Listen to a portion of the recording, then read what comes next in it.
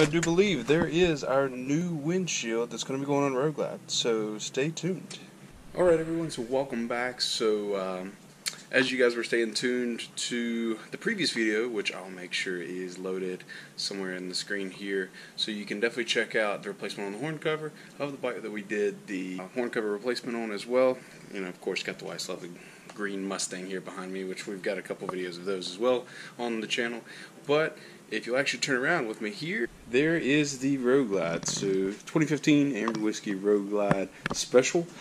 Just changed out a couple things at this point, and we will be doing much more as we go along, you know, with the gloss black painted inner fairing as well, which I really didn't like the one that had the standard. I believe it was the one with the matte black, but yeah, definitely had to go with that. So what we've all been waiting for, what I've been waiting on, because this front windshield here that comes on the bike is great. It looks really cool, right? But it's really dysfunctional.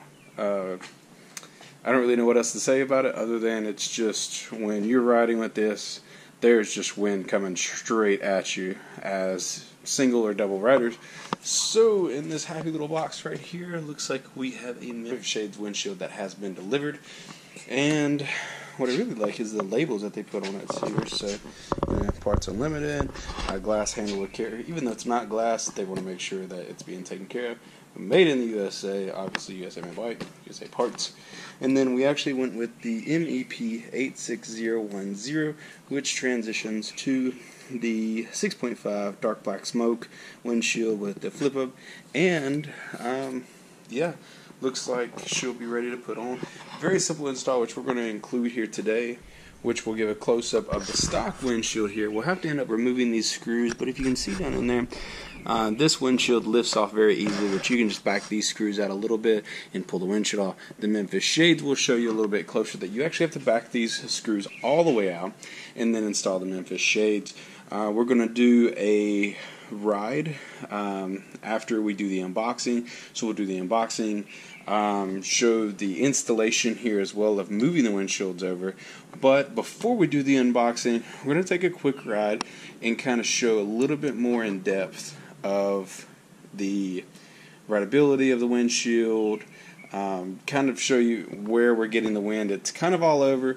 The difference of the Road Glide and the like Ultra Classic and your Street Glides is you don't get a lot of wind buildup here because you've got so much fairing protect you, and you know, air deflectors right here on the bottom of the fairing. But it is a different ride than if you're riding the Street Glide and the Ultra, because the fairing does sit a little lower, and some of our seats, like our touring seat, our Ultra Tour seat, sits a lot higher. So we wanted something to deflect a lot of that wind. Obviously, we didn't want to get rid of all the buffering because we like that wind. That's the whole point of riding. But we also want to hear the radio. Of course, to each is their own. But as we get done, we'll take a look at everything. Good shots of actually riding and doing a review. I didn't, unfortunately, have enough money to go with anything larger. I would have loved to try their 8-inch and their 10-inch, but those would have come, will be to come here later as well as we get on into things. Plus, another thing is you probably see here in the background, here is my wife's 2014 Sportster 1200. We've got the cover off here. As you know anything about these covers, they're really bulky, the stock ones, and real thick. And for her being 5'0", it's really hard for her to get to her brake lever. So while she is getting used to the bike, we actually took the cover off so she could easily get to it. No big deal. We'll pop it back on there, or we may just change it out when we get ready to tune it, and we got to change the pipes out. So stay tuned for that. More videos to come on that bike as well. But stay tuned, we're going to do an unboxing, we'll do the changing of the windshields, take a look at both of them, and then we will also take a test ride on both, kind of take you guys along for the ride. And yeah, new microphone for the GoPro should be here soon, so the other microphone is broken, so it's not good. So got another one on the way, so as soon as it arrives here, we'll be on the bike and go for a ride. And I wasn't sure if I was going to go with Memphis Shades or if I was going to go with Klock Werks, which everybody has their own preference, and what I was really looking for was one, price. I mean, there's $100 in price right there, and then also durability, what it looked like on the bike, and functionality. because, quite frankly, these windshields on these bikes look really cool, but literally when you're sitting back here on top of the bike, it's just like a funnel coming at you constantly. And we'll do some test riding here as well with the stock windshield. So we'll take a look at the unboxing. We'll get you guys set up here to kind of take a look at everything, and we'll do an unboxing, kind of do a side-by-side comparison as well, and then also look at an installation. So stay tuned. Alright guys, so let's get her opened up.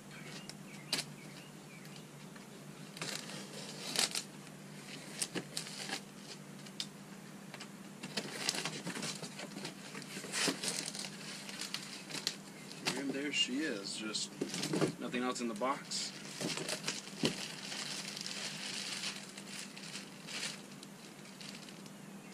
And they do put a little note here as well. It does say caution, take care not to over tighten the mounting screws, only lightly snug them to avoid damage to the windshield and or fairing. So definitely make sure we're following the instructions there. Simple masking tape will remove. And as Weston would say, professionally cataloged that tape.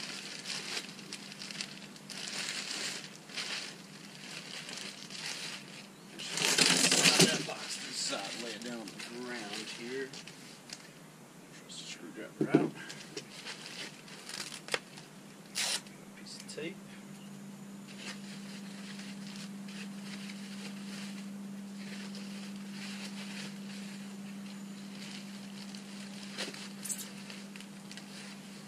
And there she is. So I'm going to go ahead and remove the screws out of the stock windshield, put the Memphis Shades on, and go from there.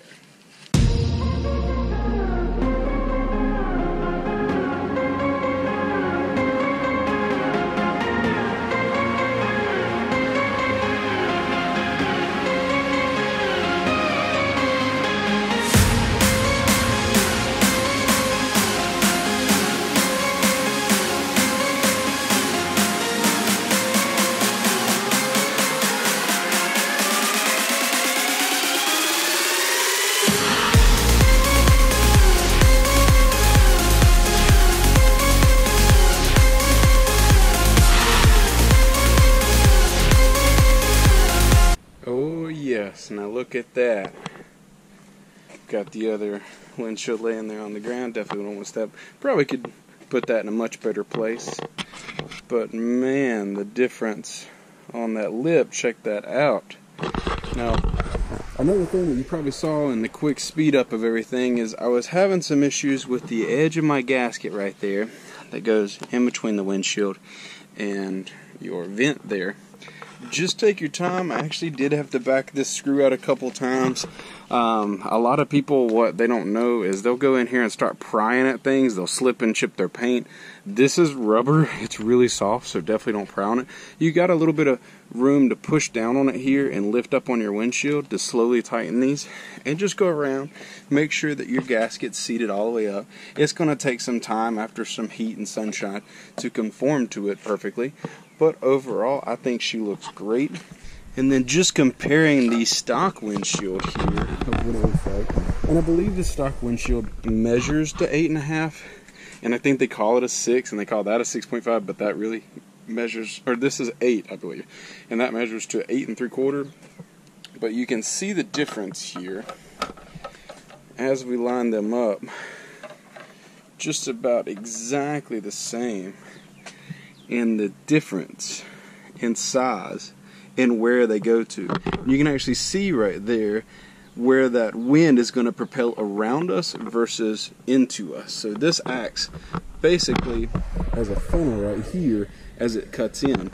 This stands up higher and rounds out, so the wind is forced out and over. So just sitting on the bike,